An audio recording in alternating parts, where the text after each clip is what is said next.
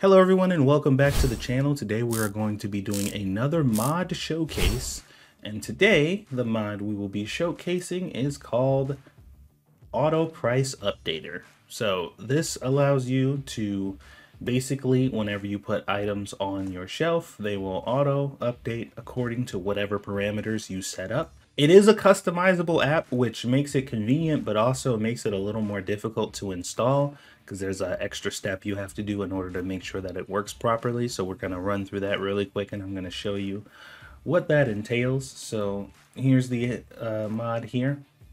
All the information you need is here, including the instructions on how to properly install this mod. So obviously, we're going to do the usual. We're going to go to manual.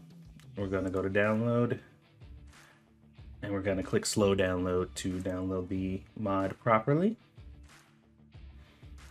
And then once that downloads, it'll pop up as usual. You want to save it to your mod folder, which obviously I have already done. And that folder is here.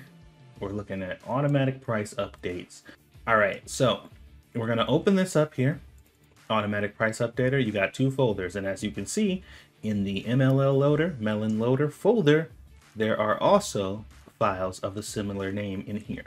So what do we have? We have mods, and we also have user data, which means that whatever's in these files is going to go into these files here. So let's click the mod one first.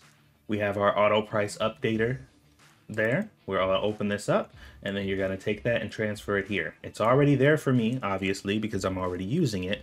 So that's step number one. We're going to go back. We're going to go back.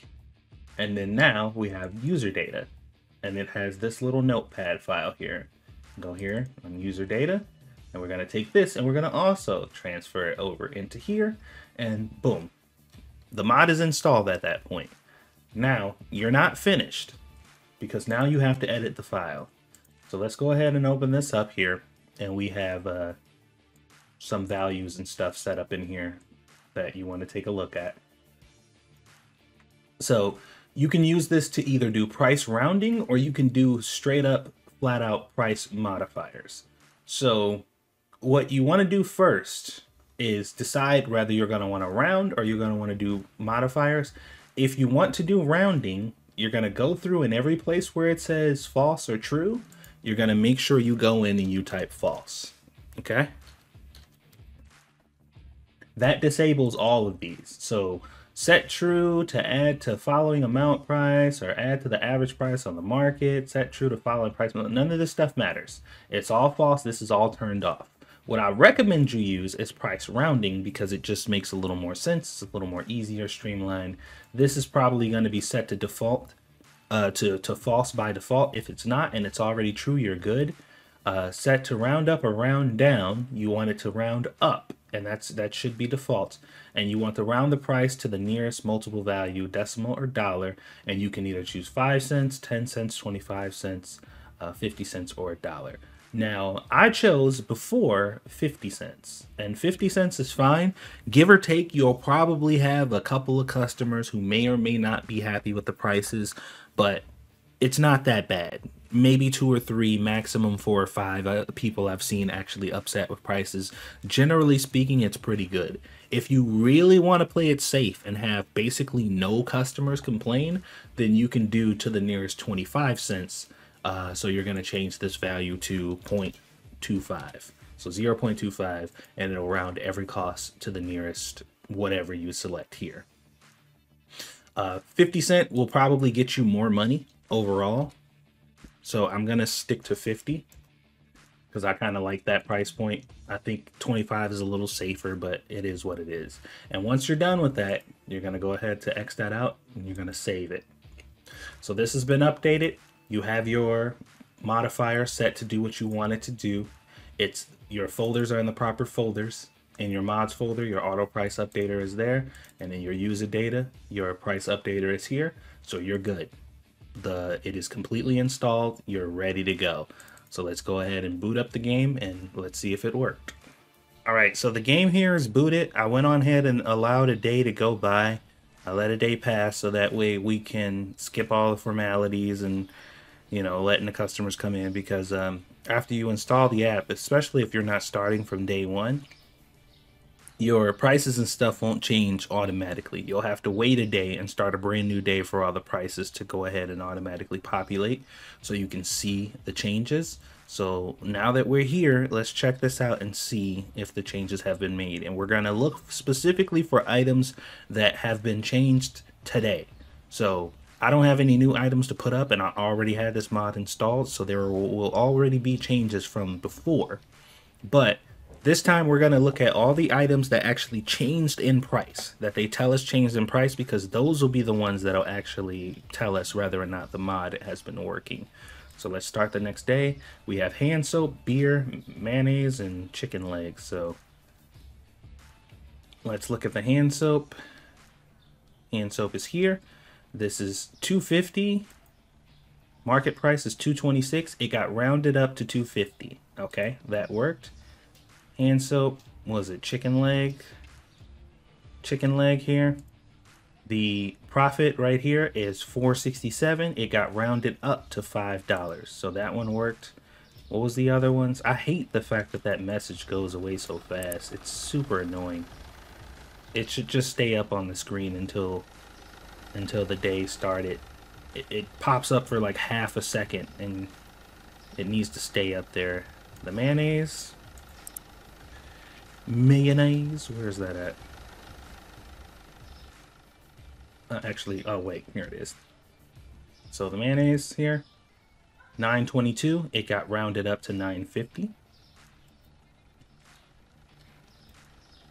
So that's pretty much our indicator that it's working now. Now, if you would have put it on 25, for example, as opposed to 50, like we talked about before, and we look at this mayonnaise, instead of being rounded up to $9.50, it would have been rounded up to $9.25, right? And for example, this, let's just say if you put the ketchup out here, instead of it rounding up to $2.60 or to $3, it would have rounded up to $2.75. Or another example here, instead of this rounding up to $10.50, it would have rounded up to $10.25. So that's how the mod works. And it's very handy, like I said, super convenient to be able to have your prices and stuff change without you needing to actually go in and do so. Everything is slightly priced slightly higher than normal. 50 cents, like I said, is probably a little bit much, and some people may still have an issue with it being overpriced. 25 cents is probably the sweet spot, so that's probably what I would go for. To be honest, it's completely up to you, whatever you're comfortable with. If you're more comfortable with more people having an issue with the pricing and stuff, maybe you could even go even higher and just do some experimenting, see if that ends up making you more money in the long run. At the end of the day, it doesn't matter how many people are upset. It doesn't matter how many customers you have that didn't have like a perfect experience. If the end result is you get more money, then that's what you should go for. And I know that's like a bad practice on a human level. When you hear somebody say that, you're like, oh, you're a scumbag business owner, you just do whatever is more profitable. But I mean, it's a fucking video game, so do whatever makes you the most money. It is what it is. So there you go. That's the showcase for this mod. Pretty handy. You can mess around and experiment with the other versions. Well, not other versions, but the other settings and stuff in the mod too. I just went for rounding because it just makes more sense. It's a lot easier, and you really don't have to mess with the other stuff as much. Rounding just seems to be the better option. But it's completely up to you. Go in there and change any of those metrics as much as you want and see what works best for your store. And yeah, that's it. That's the mod showcase. Is this a must download? At the current state of the game, I'd say yes. I'd say yes. I think you should absolutely download this. It's just very helpful.